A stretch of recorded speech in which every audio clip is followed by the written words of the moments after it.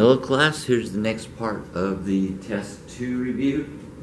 The question is going to give you a bunch of what looks like polynomials, and you have to say whether it's a monomial, binomial, trinomial, other polynomial, or not a polynomial at all. So this first one, we have 1, 2, 3, 4 terms, so it's going to be an other polynomial.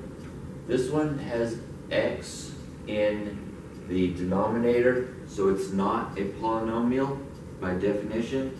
This has only one term, so it's a monomial. This has two terms, 8x to the 4 plus 7, so it's a binomial. And the last one is a trinomial because it has 3 terms. The next type of question is going to ask you to it's going to say simplify, and what you can do is just combine like terms. So let's say that we have negative 10x plus 6x plus 11x. All you're going to do is add the coefficients. So when we do this, we're going to have negative 10 plus 6 is negative 4 plus 7 is, or plus 11 is 7x. Next, we're going to add two polynomials. Let's say we have x squared minus x minus 8 plus 3x squared plus 5x plus 1. So to add polynomials, we'll just pretend that the parentheses aren't there, and we'll just say x squared plus 3x squared is 4x squared. X squared plus 5x, or x minus x plus 5x is plus 4x, and then minus 8 plus 1 is minus 7. Next, we're given that it's going to be a word problem, and it's going to be that a painter drops a brush from a platform of 155 feet high. The polynomial negative 16 t squared plus 155 gives the height of the brush after t seconds. What is the height after t equals 2 seconds? All we have to do is put 2 in for t. So we're going to have negative 16, 2 squared plus 155. 2 squared is 4, so negative 16 times 4 plus 155. 4 times negative 16 is negative 64 plus 155, and that equals 91.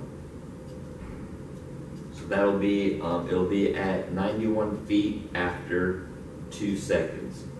The next, you're going to have something like 6 raised to the 3. That's just 6 times 6 times 6, which equals 216. And then you'll have something like negative 3 raised to the 3. Remember that now the negative is part of the answer, or part of the question. So negative 3, negative 3, negative 3. We have negative times negative is positive, times negative is negative. 3 times 3 times 3 is 27. Then you'll have where we're using the product rule. So x squared times x to the 9 equals x to the 2 plus 9, or x to the 11. Then we're going to have the power rule. Let's say we have x to the 12 all raised to the 3. So we just now multiply our exponents. X 12 times 3 is 36. Then we have some binomials to multiply. let's say it's x minus 10 times x plus 6. First is going to be x times x is x squared. Outer, x times 6 is plus 6x. Inner, negative 10 times x is minus 10x. Last, negative 10 times 6 is minus 60. Combine the like terms, which are the middle ones. X squared minus 4x minus 60. The next type is going to be the same thing. 6x minus 10 times 2x minus 2. So first is going to be 12x squared. Outer is going to be minus 12x. Inner, minus 20x. And last is plus 20. Then we combine like terms. 12x squared minus 32x plus 20.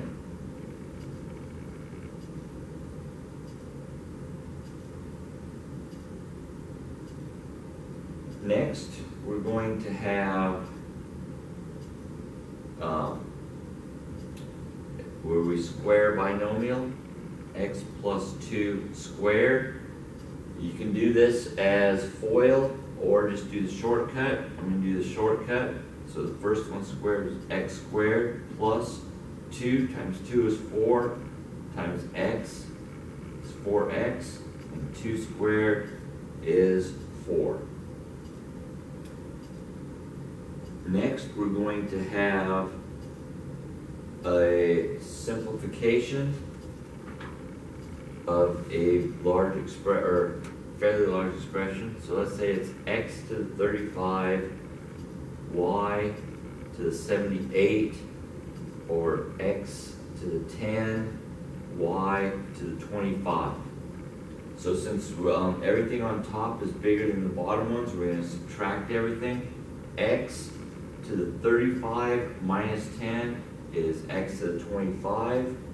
Y to the 78 minus 25 is y to the 53. Then we're going to divide a polynomial by a monomial. So let's say it's negative 25x to the 11 plus 15x to the 10 plus 5x to the 9 over 5x to the 9. Break this up into 3 questions to make it easy. Negative 25x to the 11 over 5x to the 9 plus 5x, 15x to the 10 over 5x to the 9 plus 5x to the 9 over 5x to the 9. Negative 25 divided by 5 is negative 5. X to the 11 divided by x to the 9 is x to the 11 minus 9, or x squared, plus 15 divided by 5 is 3. X to the 10 minus 9 is just x, and 5x to the 9 divided by 5x to the 9 is plus 1. Then we're going to find the greatest common factor of 6x, y to the 3, and 10x squared, y squared. So just looking at the numbers, the biggest number that will go into both 6 and 10 is 2. Then the smallest exponent for the x's is just x. Smallest exponent with the y's is y squared. Next, we're going to factor the greatest common factor from a binomial. So we're going to have x, y to the 3 plus 13 y to the 3. We can factor out the y to the 3, and on this one we're left with x, and here we have plus 13. Next, we're going to have something like x squared y plus 9y plus 3x squared plus 27. We have 4 terms, so we know we're going to factor by grouping, but it does actually say to factor it that way. So on the first one, 2, we can factor out a y, and we're left with x squared plus 9. On the second 2, we can factor out a plus 3, and we're left with x squared plus 9. We have the exact same thing in the parentheses, so we can factor that out. X squared plus 9. We're left with y plus 3.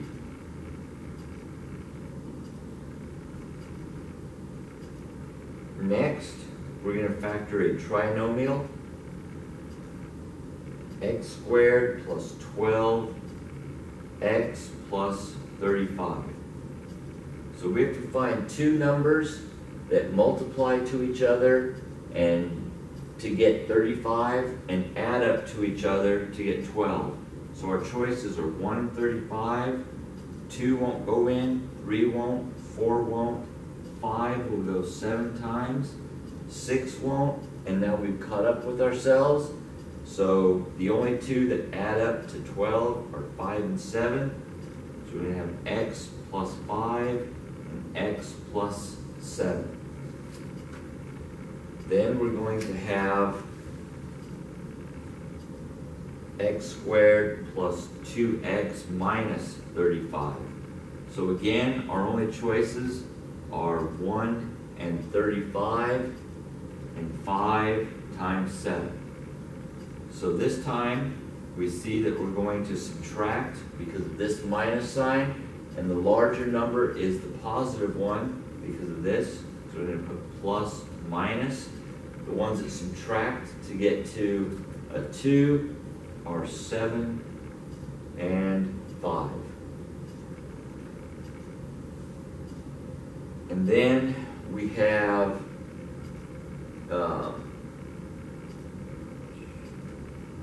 exact same one. Actually, that would be it for it, the test. We may have some more that we factor. Let's say that we have x squared plus 8x minus, 8 squared plus 8x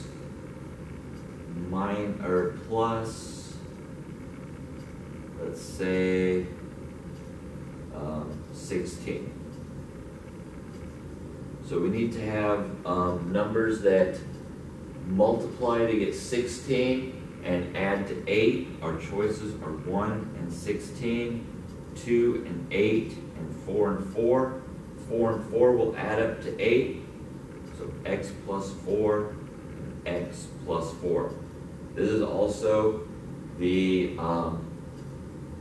perfect square trinomial. So if we took the square root of x squared, we would get x. Take the square root of 16, we'd get 4.